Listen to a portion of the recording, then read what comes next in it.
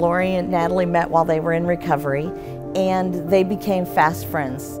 It wasn't until recovery that I was able to actually get down to the root of why I make the decisions that I do. Now I have to concentrate on putting 100% effort into being sober and to being where I want to be in my life.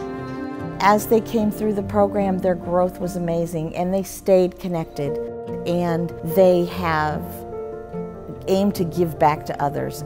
She and I have been very, very close, not only just with recovery and being there for one another on a daily basis, but through the Refuge Recovery Program.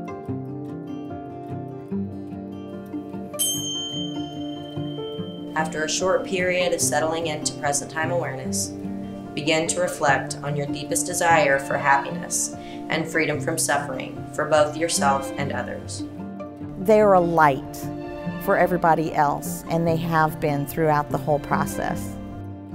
Knowing that you have somebody that always has your back and understands exactly how difficult this can be sometimes, that you can talk to about anything and everything, makes it so much better.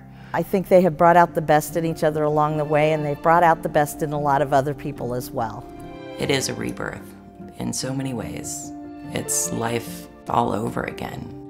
As scary as it is to ask for help, as terrifying as you think it's going to be, there's going to be someone out there that will give you a helping hand.